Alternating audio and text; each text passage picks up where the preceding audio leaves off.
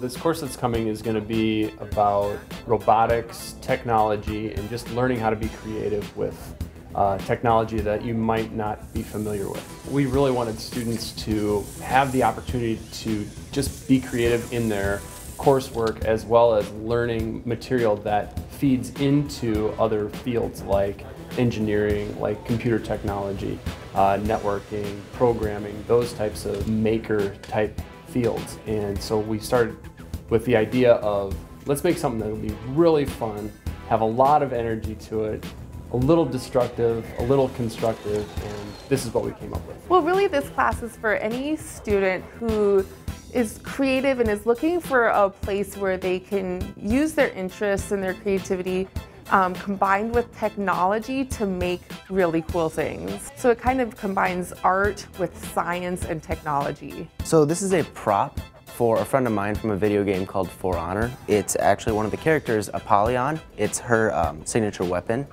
And I figured I'd just design it for him because he just asked me to, and I figured I love doing stuff like this, so might as well. I looked around and I found some images and I used those as references.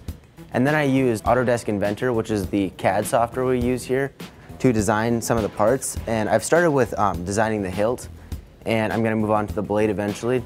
And after I design the parts in Inventor, I take it over to our 3D printers and we can 3D print these really well. We got really good machines here. They allow us to make really good parts. I guess I've always liked making things. I mean, seeing something start from an idea and go to a physical thing is really cool in my mind. The fact that I can do it here and they'll provide the tools to do it here, and I can do it for a friend makes it even better, just because it makes you feel good about it. We can think of it, we're just going to throw it in there. And if kids have interest in something specifically, we're going to be taking those interests as well as making special projects out of them. This course requires no prerequisites, so students can come in and take this course with zero background in technology, engineering.